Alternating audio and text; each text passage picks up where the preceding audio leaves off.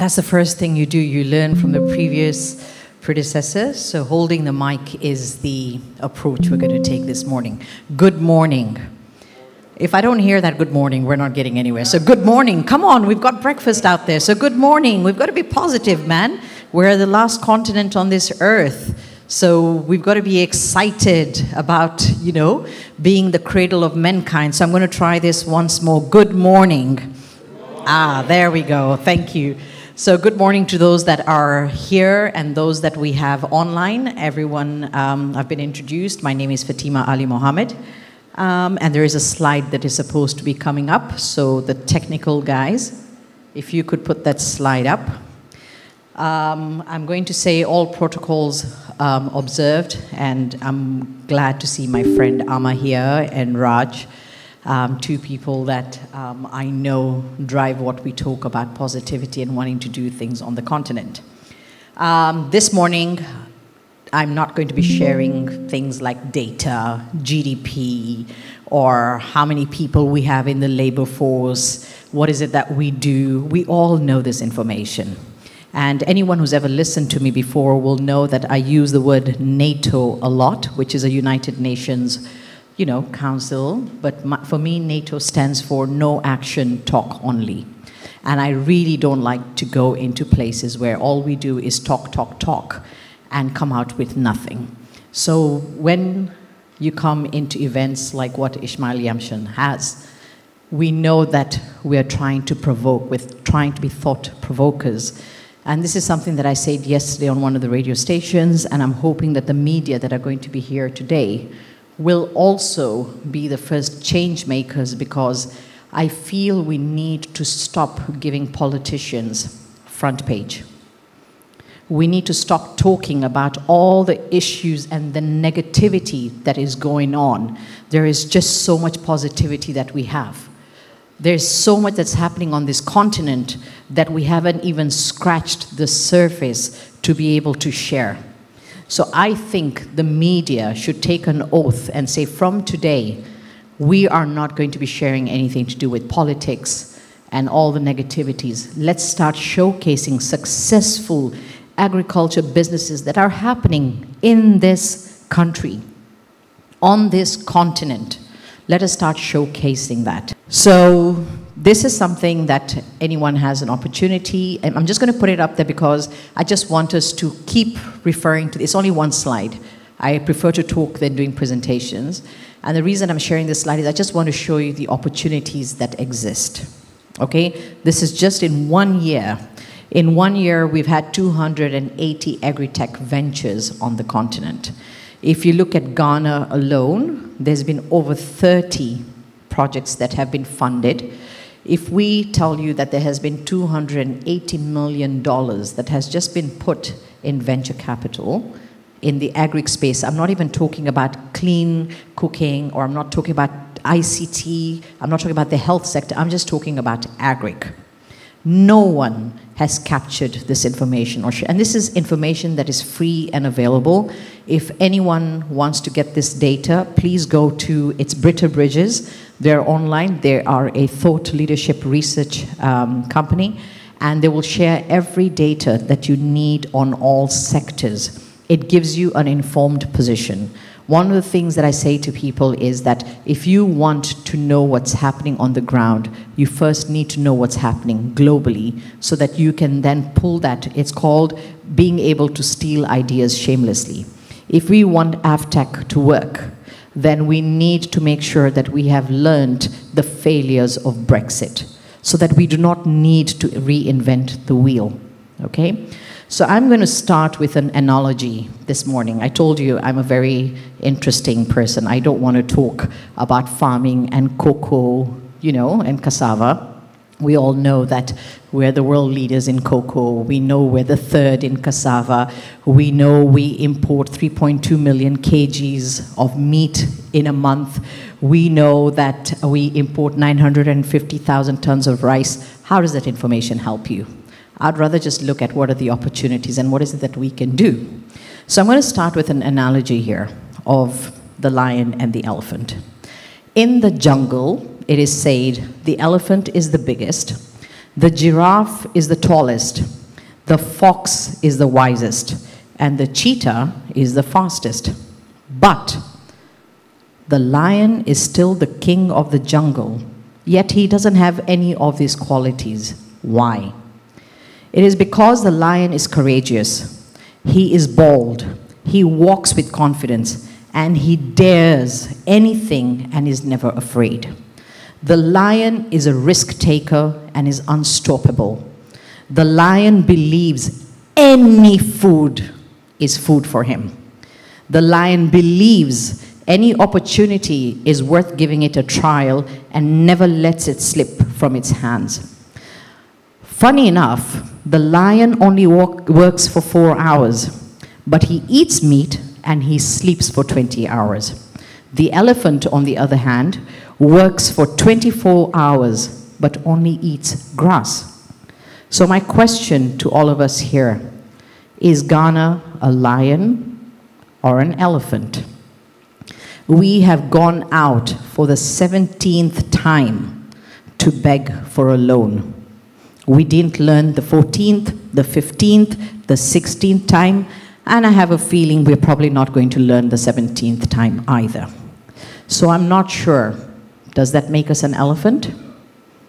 The moral of the story is we need to have the courage, the will to try, the faith to believe that everything is possible. The strategy is our approach to challenges, circumstances, and situations. Always stay in lion mode. As I speak today, I will keep making reference to Africa rather than Ghana as a country, as it's time we started seeing the opportunities on a continental level than just as one nation. Our role individually has an impact on the collective. The conversations we're having is about the Ghana agribusiness opportunity, the African opportunity, which is staring us right here. The African opportunity is real and true.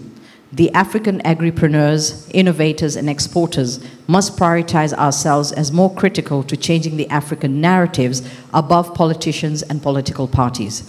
We must accept to be driven by a deeper purpose and a clear ideology of what is transferable.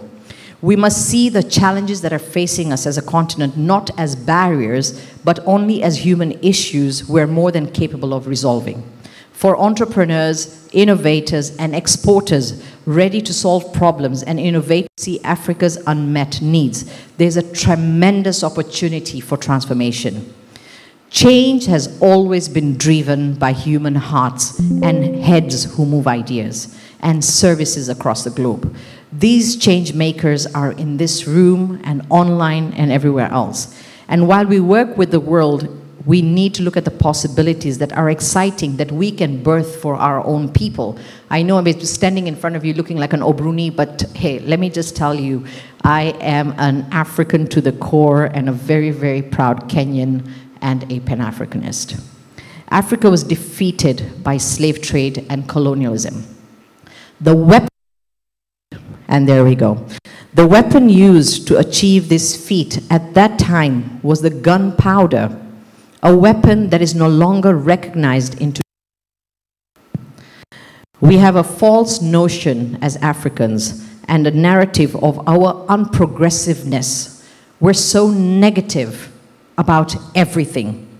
Unfortunately, colonization of the mind continues. So we may think we're not colonized, but we are colonized by the mind. And that is why we're not using our mind and senses to think at the highest level of what possibilities is there to confront challenges of everyday life. The opportunity lies within the problems we see and face daily. Africa is the richest continent, yet its people are poor. But the rest of the world thinks Africa is poor. We need to change that. Africa is the richest. Its people are poor. So we need to understand and let that sink in. It is not the external world that is causing us our problem. It's we ourselves as Africans that are doing it to ourselves. And this is one example I keep mentioning for all those that remember that whatever was happening in South Africa, the whole cleansing, the ethnic cleansing, was not a foreigner doing it. It was we Africans against Africans. So it is time that we change this mindset and understand that if we want to do anything for the agri sector, if we need to toil the land, it is we doing for our own. As Ghanaians and as Africans, we must seek knowledge and focus our eyes and ears on understanding the global trends. And this is where I feel we sell ourselves very short. We do not know the threats that are happening globally and the impact that they have on us. For example, how many in this room and those that are online are aware of the new European legislation that is coming into play, which says they will no longer be buying anything out of Africa that does not have traceability? Now, we know how our systems work. We'll have Kwame come and deliver 2 sacks of cocoa. We're going to have Yeboah come and bring in 5 sacks of cocoa. We don't know where they get it from. Everybody just picks, comes, puts it into a place and sells. Now, if Europe is saying that until you do not showcase traceability, we're not going to be lifting, whether it's cocoa or whoever else, should we be crying and thinking that we're going to lose this market? Have we even thought or put in strategies of what we're going to do to mitigate this issue? The first thing we need to look at is we are a population of 1.42 billion people. If I divided that into 50%, we say, let's take 700 million people and say, okay, this 700 million people are living under $1 a day. So you know what? Let's target another 50% of that.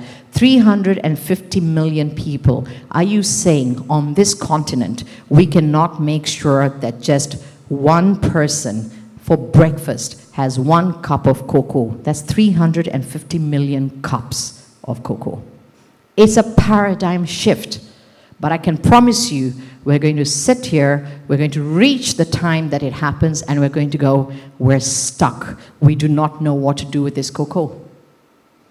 So we need to start understanding the opportunities are there. How are we taking advantage of the continental free trade to be able to say, right now, which country has a strength in which area and which country has a weakness?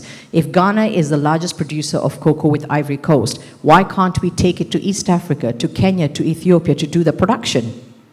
If something is happening that Kenya can be able to do, and Kenya is not great at yams and cassava, what is it that we can do with Ghana? Has anyone sat there and said, let's look at a SWOT analysis and how we can be able to leverage within our own? The problem we have as Africans is we're all sitting and waiting with a sit and watch approach to see who is going to be first to do this. That is our problem. So we need to call a spade and not a big spoon. The reality is that we don't want to see our neighbors successful. The next challenge we have for the continental free trade, especially on the agri sector and more so in any other area, is jobs. Have we set and thought, when we're saying every African is going to be able to have the right to move across borders under the continental free trade, what does that mean? I'm a Kenyan, I'm here, I've been here for 13 years. I can tell you, if you go into all the hotels, including the hotel that we're sitting in today, is being managed by Kenyans. Okay? If a Nigerian is going to come here and start being able to sell chichinga on the streets, wahala day. Okay? Nigerians are already in Kenya. So are we already understanding that the role this is going to play in terms of insecurity? Because everyone's going to be hungry. Everybody is going to take the skills that they have to be able to push and drive the agenda. So we need to start thinking in a collaborative approach, because Africa has land, sun, water, and people. So we need to leverage that from the agri sector and say, what is it that we can do to be able to look at your strength and me taking advantage of it? That's the only way we can do this. The other area that we have is this whole exportation of raw material. We have sung about it, we've talked about it. I mean, I'm reading newspapers and getting scared that when we say all of a sudden now lands are going to belong to China, you know, ports in Djibouti is already belonging to China. I mean, really, what did we do wrong? What did we do wrong not to understand that the land that is supposed to be producing maize, our staples, things that you can just wake up in the morning and know you can go and have millet and have it as porridge, get your chicken to produce egg, have an amazing omelette, be able to have your vegetables produced for you and take the rest to the market, but we'd rather continue to import tomatoes from Burkina Faso and onions and reach a point like when COVID happened where 1 kg of onions was more expensive than 1 liter of petrol. Who is responsible for this? It's not the American or the European or the Chinese. We are fully responsible for it. The other area that we need to look at, because I know I'm only supposed to have 10 minutes in this, is supply chain. We're talking about the continental free trade. Infrastructure is a key aspect. My friends, only 7% of Ghanaians have access to sanitation, to a toilet. And we're already seeing articles talking about we putting one of the fastest train and, you know, building the other port and that. We're not dealing with the basics. Has anyone calculated what it means to be able to move produce to the Ghana port, then to South Africa, then to Nigeria? If anybody understands how logistics works, it works based on the water draft. So which ship is going to come, with what weight, where is it going to go? So where is the economics of scales? Cancer used to be a disease for the rich, just the way HIV was. You would never have heard of cancer in Africa, and more so in West Africa. West Africans don't smoke. Go to Kolebu, find out how many people read the newspapers every day dying of breast cancer, prostate cancer, something or the other with cancer. Where do you think that is coming from? It's because we continue to be a 90% import-based country. How can we, Africans who are running around in our childhood with chicken, chasing goats, import 3.2 million kgs of meat, which takes 60 days to get here? It gets frosted, defrosted on the high seas. By the time it gets to you, there is no freezer that is taking care of it at the port. By the time it goes to Nima and Medina, what do you think you're eating? We just need to ask ourselves of the hard questions in this agri sector. I'm sorry, but it's just painful to sit there and think that we're going to moan and moan and moan, and these are things that we can take into our hands and be able to deal with it. The European Union, again, have approved insects as a base of food. Has anybody in the agri sector seen that as an opportunity? In Uganda, they love picking rain flies. When it rains, Chale, you should see how those kids go for those rain flies. Hardcore protein. Go to Kumasi. I have a friend who's running a project at the Kwame Nkrumah University, doing the same thing. She's now taking insects, producing it, producing shito out of it, producing cookies out of it, producing flour from it. Opportunities. If we're not going to eat it, somebody out there feels they want to become a vegan, there's opportunity. We're sitting and still not looking at all these little things that can be able to be done for us.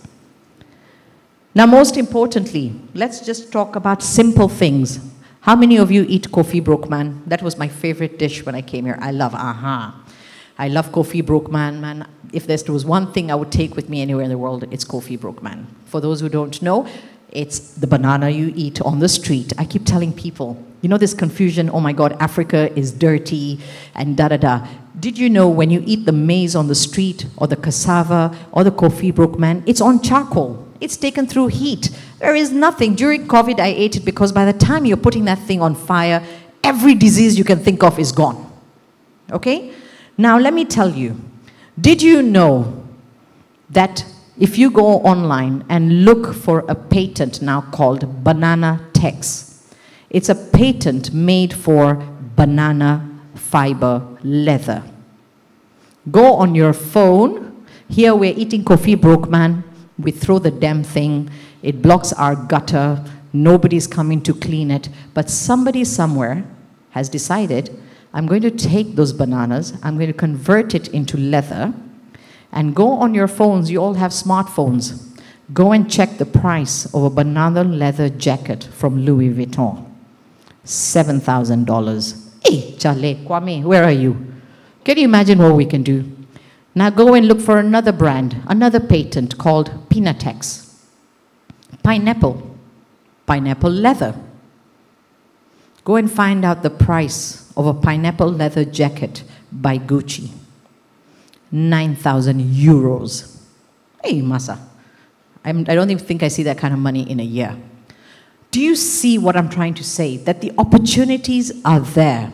And I'm trying to link this back to understanding global trends, because global trends have an impact. The whole world needs food. The whole world needs medicines. The whole world needs shelter. So you can never go wrong in these three areas. And now with connectivity, and my sister Rashida is going to come and tell you, we're going to be getting into an even more dangerous world with artificial intelligence. You know? Our challenge on the continent, and especially in Ghana, Amma and I work on a project in Volta. And it's sad that we're trying to put up a farm school and how the youth do not want to be a part of it. Why? Because agriculture is not sexy. They don't find it sexy. They feel, why should I get my hands dirty? I will continue to remain poor. But guess what? Everybody needs food on their table, and the only person that can provide that is the farmer. So what we need to do is merge technology, which is what the youth understand, and bring in the agric part of it and let them use technology to modernize agriculture and be able to do creative things that gives them the opportunity to take us forward. We can't continue to remain a country where 2 hectares is the size of the farmland of a farmer. A government employee can go to work at 8 in the morning, leave at 5 in the evening, and read the newspaper from 8 to 11 and still get paid a salary. The farmer has no guarantee of an income at the end of the day, because chances are he didn't have a truck to take his goods to the market, or it rained, or there was post-harvest losses, and he's not able to feed himself and his family. This is where I say shame on us. And we need to have these hard questions. We need to have these hard conversations. The answers are there. That's why I said I don't want to stand in front of you and talk to you about the percentages of everything. So what? So what? How does it help you to know how much we've imported? How does it help you if we say the agri sector is employing this kind of people? What we need to understand is that the opportunity for anything is in agric. Today, if we look at the oil palm industry, I don't know how many of you are aware that everything that you consume, from your toothpaste to your shampoo, to your soap, to your lipstick, to your margarine, to your pharmaceutical, is all made from oil palm.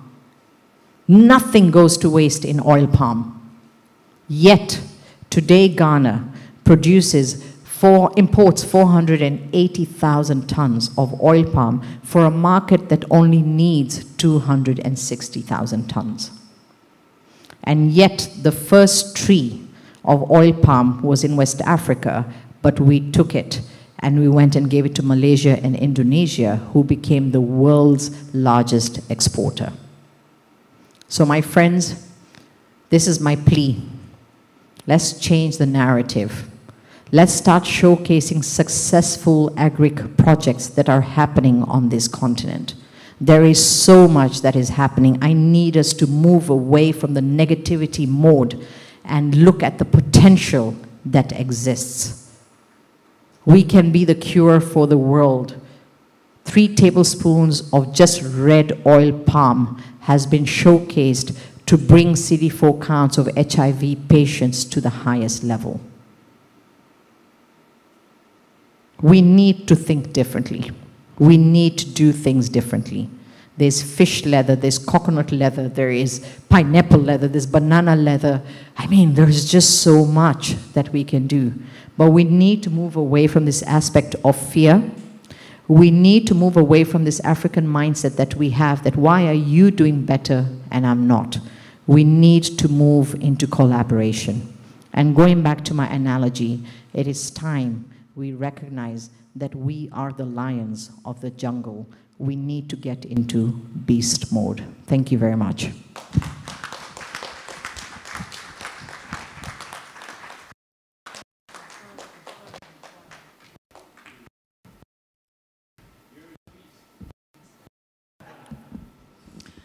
Thank you so much, Fatima. So much to chew on and so many decisions to make, either from the financing side or from the innovation side, to be able to kickstart what we haven't done in so many years as a country. Fatima, I'd like to just give you some extra information, and we got talking about that yesterday. We run an organization that currently has close to 1,800 female-led businesses across 36 African countries. And I can tell you that from the pharmaceutical to agri sector, all these women are doing about 90% from these two sectors only. One of their biggest challenges is that they are doing the production, but quite a lot of them are doing the same thing. So innovation is a challenge, and quite a number of them have challenges with access to market. So that is another area which has to be dealt with. So yes, people are doing interesting things. Currently, I see honey being put in a sachet like the margarine, and then you can push and have a bit of honey and not buy the whole thing if you cannot afford it. And I find that quite innovative. So we need to put really our thinking caps on when it comes to areas of innovation. And of course, agriculture could be safe if we're actually doing the last leg of things in relation to processing, then that is guaranteed. Yeah. So, ladies and gentlemen, we are receiving some messages that we have challenges with our online, the sound. And so we will quickly do some, we asked you to share with us your business cards. And so we will shuffle it and then give you a gift. And then we will open the floor for questions. I mean, Fatima is here to answer any questions. She does fantastic on AGI as well. And so I'm sure she'll be open to have some questions come through whilst that particular problem is solved, because people are sending messages to say, Odelia, this is something we should all be enjoying online. And so we want to be able to use the opportunity to resolve the challenge. Yes. So have you found someone, or can we get somebody come to choose? Yeah.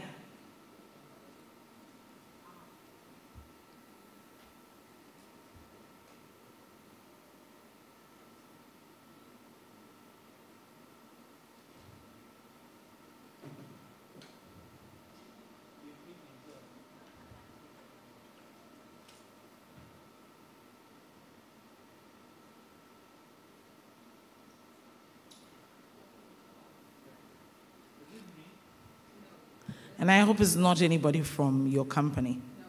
Great. All right, so we have Stella Dosu, and she comes from Therasis Clinic. Sarah, are you here? Can you just give us a wave? Okay, so today you're going to be going away with about 6 bottles of Lucozade to energize you whilst you drive back from here. Thank you very much, ladies and gentlemen.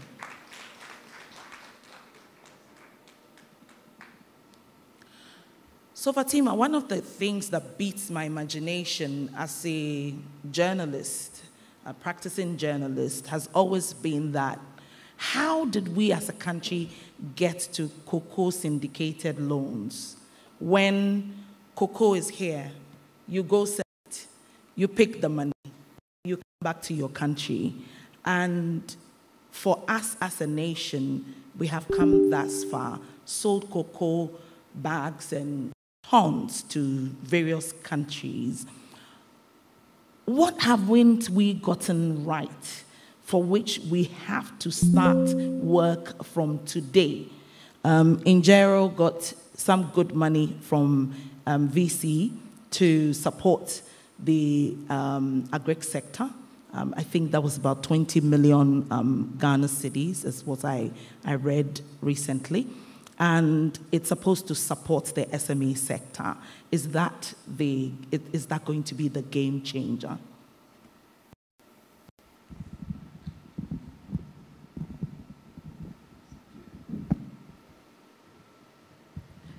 Sorry.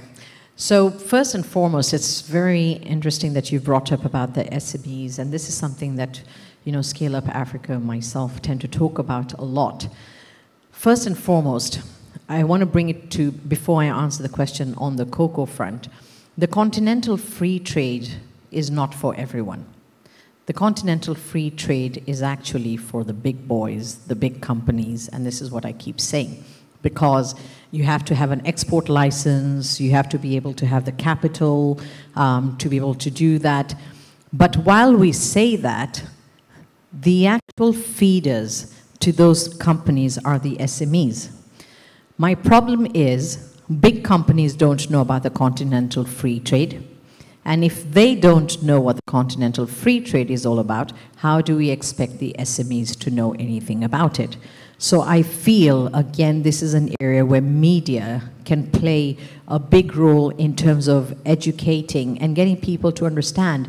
If tomorrow one of the shoe companies in Ghana, who's producing 2,000 pairs of shoes in a day, is given an order out of Ethiopia for 50,000 pairs of shoes, it's very easy to get SMEs who are currently producing to feed, because 50,000 means even if you're taking 30 SMEs, they're not going to get a license when they go to the AFTEC office. So they are able to plug in, get paid by the source, and we create an opportunity.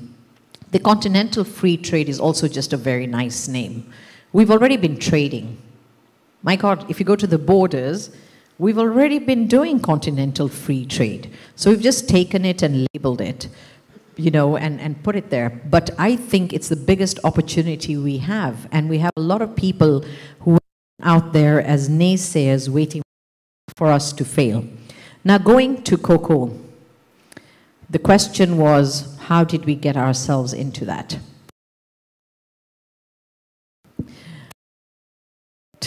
See, the mic doesn't want me to say this. I just think it's poor financial management. Okay? That's just it. We have not managed it well. You can't be saying, and that's why I'm saying today cocoa farmers, I don't know how many are aware of this, are actually moving away from cocoa farming and giving their lands to people to do galamsey. And currently, some countries in the European Union have also raised concerns of some of the cocoa that is going to them that contains mercury. So we're already creating our problems for ourselves even before it gets to us.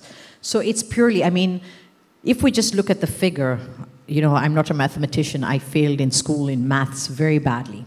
But if I just went on the assumption that we're talking about 3 billion, from IMF, I think the cocoa farmers are owed 2.2 or 2.8 billion. So what does that say? I leave the rest to you.